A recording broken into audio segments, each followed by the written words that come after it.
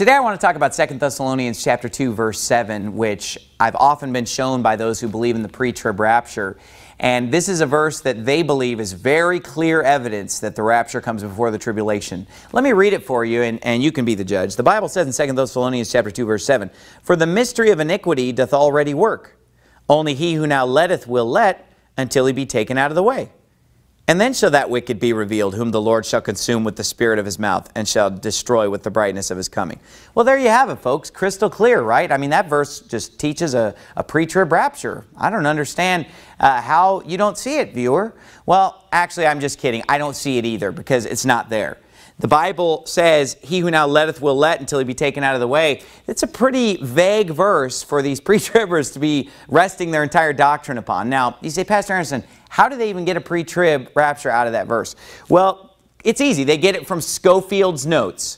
In the Scofield Reference Bible, he explains that he who now letteth is the Holy Spirit. And the Holy Spirit has to be taken out of the way before the Antichrist can be revealed. And since the Holy Spirit lives inside believers, that means believers have to be taken from this earth in order for the Holy Spirit to be removed. Then the Antichrist can be revealed. And so the Holy Spirit is restraining the Antichrist, and so believers have to be removed. Now look, let me explain to you why this is completely unbiblical and blasphemous and false doctrine. First of all, the Holy Spirit is God.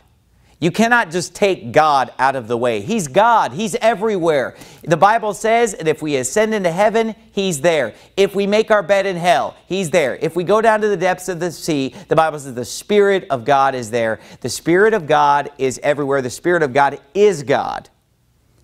Now, you can't take Him out of the way. He's God.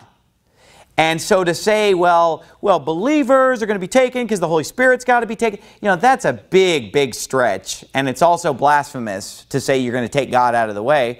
And it's also just not in the verse at all. There's no mention of the Holy Spirit. And that leads me to my next point. You know, the pronoun he there is taking the place of a noun. Pronouns take the place of a noun. And every pronoun has what's called an antecedent, a word that comes before it to tell us what that pronoun is. You see, if you just start using the word he with someone and you haven't told them who you're talking about, you're going to confuse whoever you're talking to. First, you mention the person's name. I might say, I have a friend named Dave. He is a computer programmer. But I'm not just going to walk up to someone and say, he is a computer programmer, unless I'm pointing to that person or I have mentioned them previously, which is known as the antecedent. Well, here's the problem. The Holy Spirit is never mentioned in 1 Thessalonians 1 or 1 Thessalonians 2 up to this point. There's been no mention of the Holy Spirit. So how can we just assume that the word he is referring to the Holy Spirit when the Holy Spirit's never been mentioned in this passage whatsoever? Now the man of sin has been mentioned, and that's actually who the he is referring to. The he who now letteth will let until he be taken out of the way. It's talking about the man of sin being killed because he receives a deadly wound. And if you remember, his deadly wound is healed. But the Bible says he's wounded to death. And in Revelation 17, it says that he ascends out of the bottomless pit. And of course, that's a whole nother sermon, and I've preached on that and explained that many times. But the bottom line is, the Holy Spirit's not mentioned. The man of sin is. And so the he in verse 7 cannot be referring to the Holy Spirit because he's not mentioned, number one. And number two, the Holy Spirit can't be taken out of the way because he's God. Man can be taken out of the way, but God can't. And so this is a very, very weak proof of a pre-trib rapture. In fact, it's no proof at all.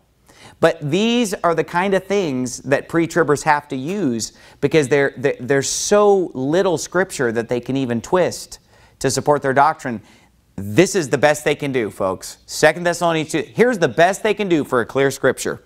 "For the mystery of iniquity doth already work, only he who now letteth will let until he be taken out of the way." Of course, those who believe in post-trib rapture have crystal clear scriptures in Matthew 24, Mark 13, Luke 17, Luke 21, and on and on and on.